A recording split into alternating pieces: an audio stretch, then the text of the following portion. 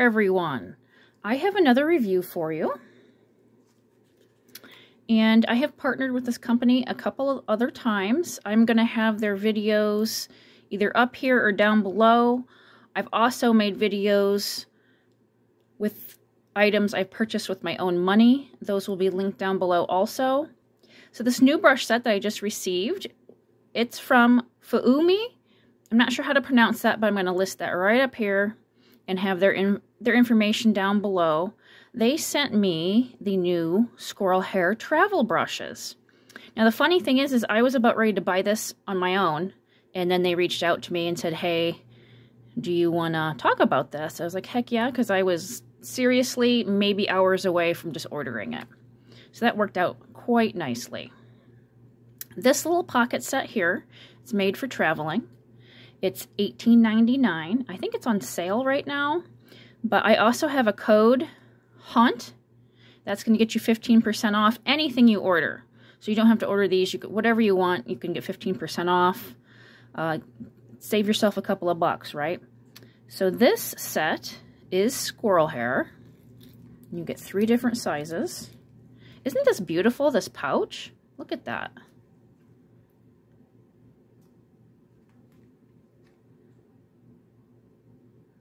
Very pretty.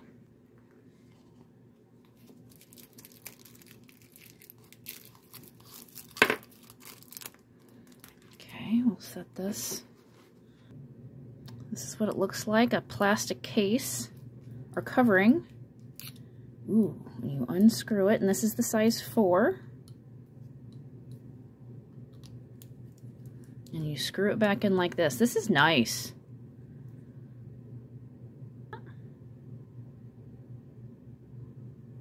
Beautiful.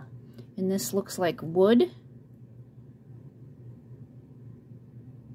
Yeah, it looks like wood to me. I guess it could be a plastic, a fake wood. No, I think that's wood. Yeah, that's real wood in there.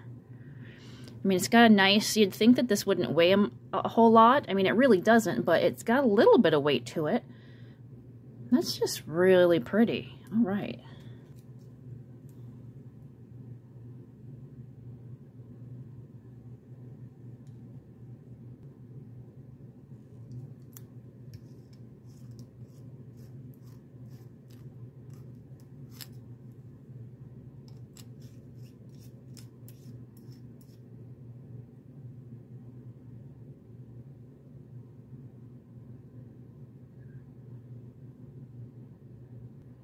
These are nice quality. Wow, very nice. Okay, so we have the sizes are the 4, the 8, and the 12. As you can see, once you get them out of this little case, they expand quite nice, full-size brushes. Somebody had mentioned that they would like to see me compare these brushes to some other popular ones. I'm going to do so in this video. I'm going to try to. However, some of the more popular brushes I don't really care for. I did just declutter a lot of brushes. I kept a couple just for this purpose. So just take that into consideration. What I like might not be what you like, and vice versa. But yeah, I'm going to compare these to a few other brushes, some of my squirrel quills, and then we'll do a little painting. I'm going to first just test out these brushes on my own, see how I like them, how they feel in my hand. I'm going to be using my new Kiritaki set. Is this upside down? Of course it is. The review for this will be coming after this video. These colors are beautiful. I think they're going to just be fun today. Yeah, that's what we're doing. We're just having fun with these brushes. I'm excited. So I'm finding color inspiration from my little carnations that my family sent me. And that'll be a whole nother video on why I got those. Stay tuned. Oh, this nice. This looks like a potter's pink, doesn't it?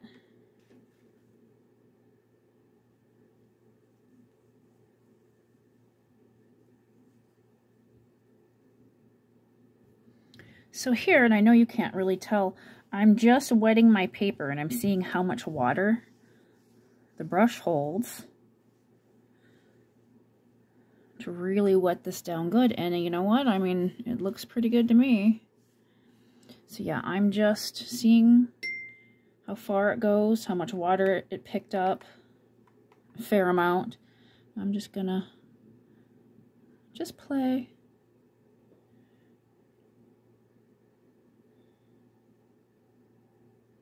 I do a lot of wet on wet, so I want to see how much color and pigment it holds.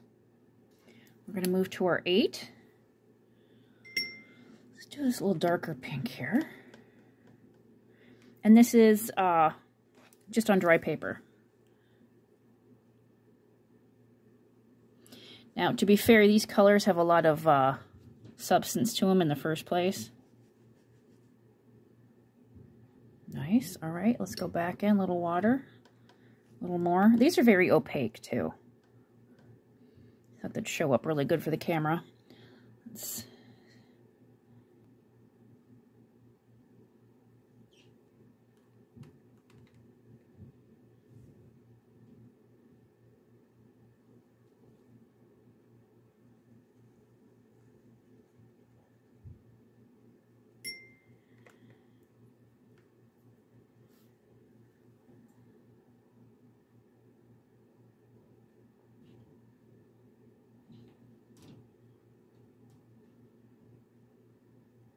My paper's getting pretty dry now, but pretty nice.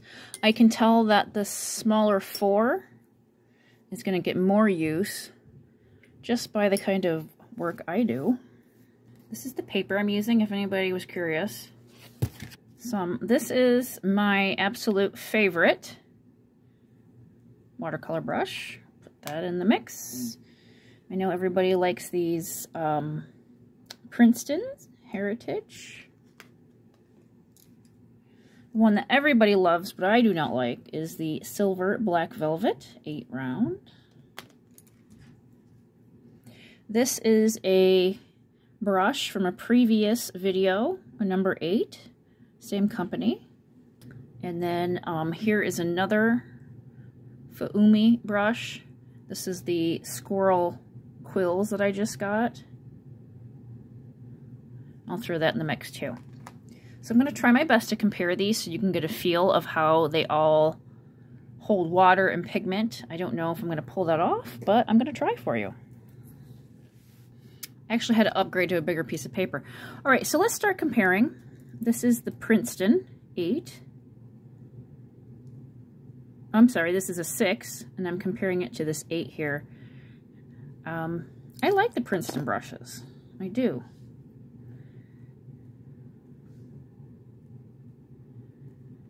I think this is a synthetic blend here, so it's going to have a little more snap than this Squirrel. I mean, the Squirrel's not going to have it's natural. It's not going to have the greatest of snapbacks, right? But I think it's going to hold a lot more pigment than this. As you can see, the Princeton is slightly smaller. Pretty equal. Gonna let them both drip off once.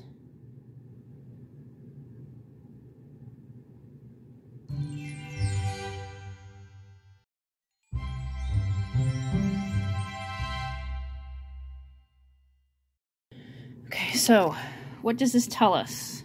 Our Squirrel brush has a lot more pigment here that it released over the Princeton. Okay, so at least we can see that it held a lot more pigment. Now, to be fair, this was a slightly thinner brush, but from up above you can clearly tell that this released more pigment. And I usually do a lot of wet on wet, so this is what's important to me. It may not be to you, but to me, this looks pretty good. All right, so up next is going to be the Black Velvet Silver. Okay, I let them both drip once.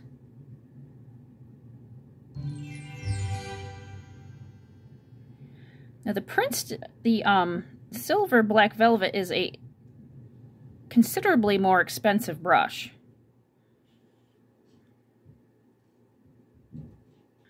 While those are doing their thing, I'm Just trying to compare.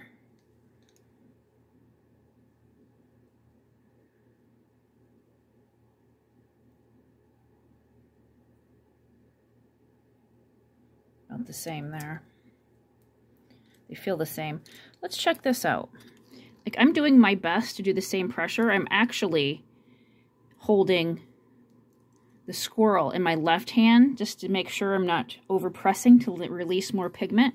But it looks like to me that it held a lot more pigment than the silver black velvet, which of course excites me because I didn't really care for that brush. Okay, here is my beloved Degado squirrel hair. I'm expecting these to be very similar. Oops, you can't see. Sorry.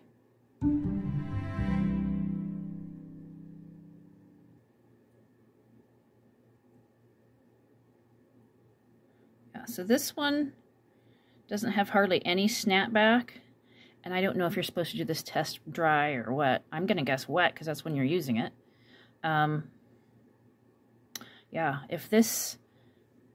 I mean, they both can be formed to a tip, but this is a little more snappy than my favorite brush here. I don't know what's going on with my paper, but clearly something is going on with my paper here. Now, I did notice that this one wicked away from the brushes a little better.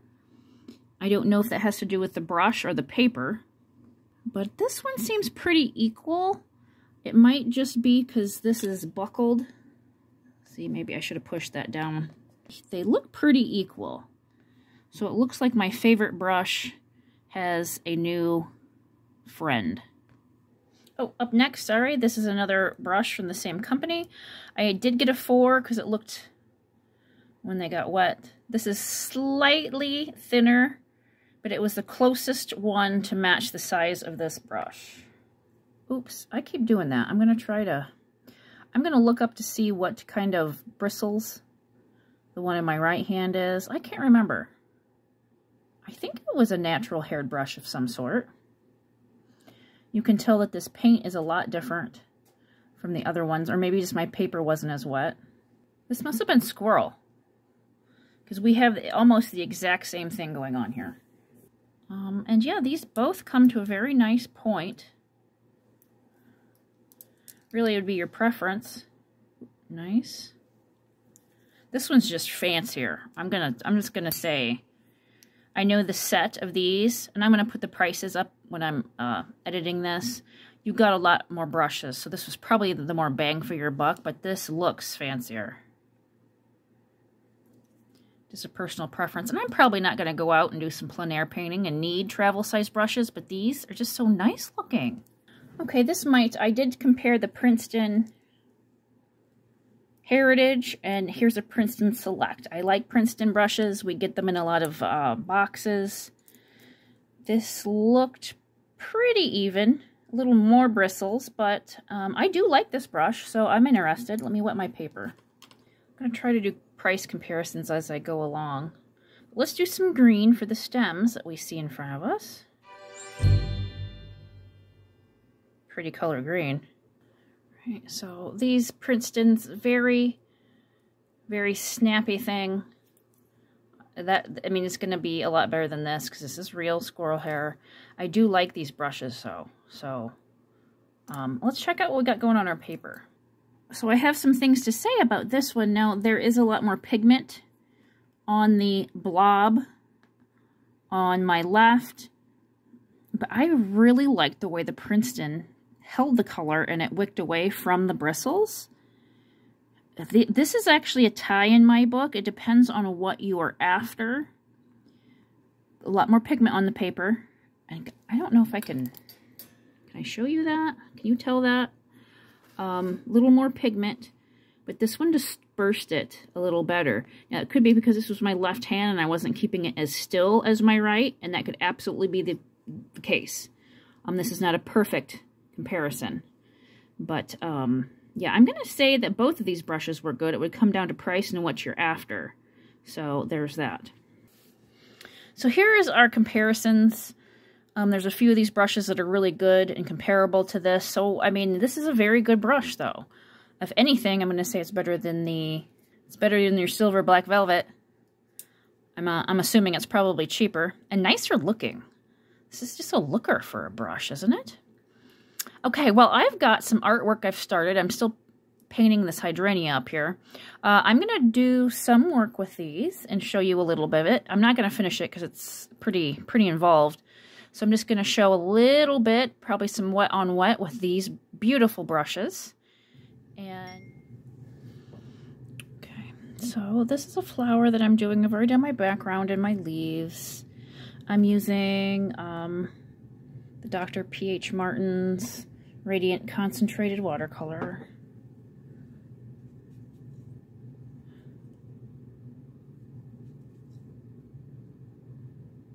I'm using the bigger brush to wet my paper. It seems to be holding a lot of water, so I went ahead.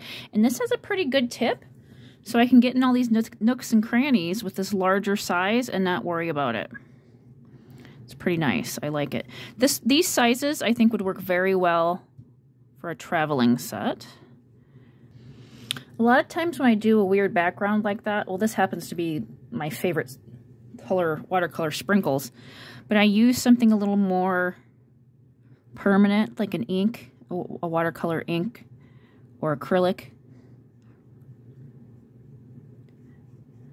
So it's, I won't rework it when I'm working on my flower, but that's not the case at this second. Right, so we got quite a bit on there. Now I'm going to mix my colors that I'm dropping in.